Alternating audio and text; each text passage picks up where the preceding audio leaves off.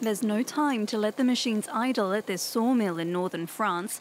There are tight deadlines to meet if this lumber is to get where it's needed, to become part of the new spire for Paris's Notre-Dame cathedral. The oak comes from different French forests and will be transformed into beams of several sizes, the largest weighing in at 3 tons of 14 meters in length.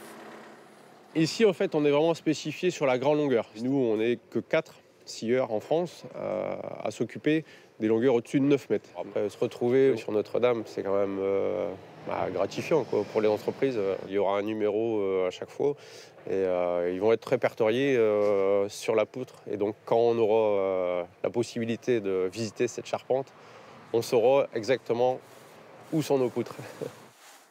The company has made some 30 beams since summer and needs to finish the order by the year's end. After they're cut, the pieces are stored in a confidential location. The frame is set to be installed at the cathedral in a year.